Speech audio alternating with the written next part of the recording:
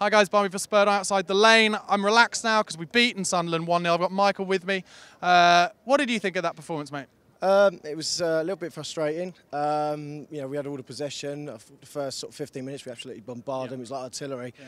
But just couldn't get a goal. And then we got to half-time, it was 0-0. And I was just thinking, oh, God, what's going to happen? Yeah. Always get nervous when we get set pieces against us, you know. So we lost a lot of games last season, Leicester. But I thought there were some good, solid performances out there. I thought Wanyama was solid, middle of the pitch. Great to have Dembele back as well. Dembele, for me, was the best player on the pitch until he come off. I mean, the guy, there's no one else like him. Yeah. And he just gives you that something extra. I thought, obviously, Son worked his socks off. Yeah. I was very disappointed with Dele Alli, though. I just think he hasn't found his rhythm yet. His touch, his technique, he looked frustrated. But there's some positive sides. It's always a good sign when you're not playing that well and you're still winning. And the other thing I'd say is that it's always positive when you have 3 players taken off with injury. Yeah.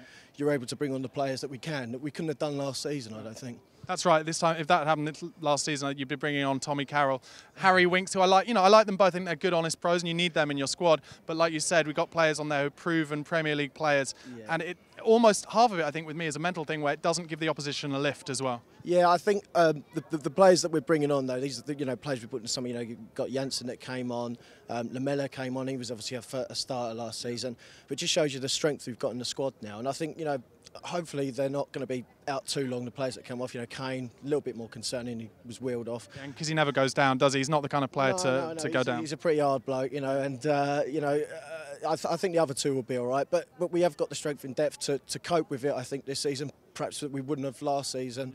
And obviously it gives our players an opportunity to show their worth to Pochettino. All right, and looking ahead, Gillingham, obviously on Wednesday, I expect a lot of the younger players, maybe even get a look at Kyle Walker-Peters, Marcus Edwards, those kind of players. Yeah, I think so. I think that's a good opportunity for the younger players to show what they can do. There's obviously been a lot of talk of Marcus Edwards. I've heard a lot of people say how good this guy is, and obviously you've got Harry Winks just signed a new contract. Might want to see him play. I say it gives the main players, the first team players, a rest, and it will give an opportunity to the youngsters to show Pochettino what they can do on the big stage.